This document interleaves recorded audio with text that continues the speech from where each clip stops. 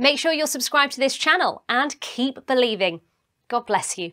God is not punishing you when things go wrong in your life. He is preparing you.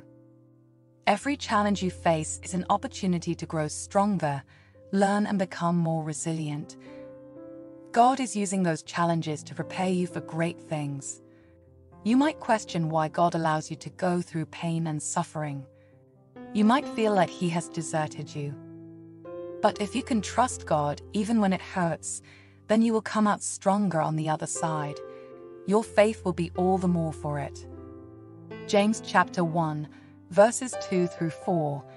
Count it all joy, my brothers, when you meet trials of various kinds, for you know that the testing of your faith produces steadfastness.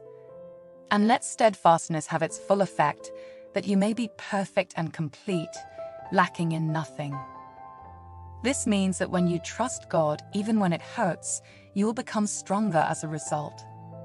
You will learn to persevere through tough times, and you will become a more mature and complete human being.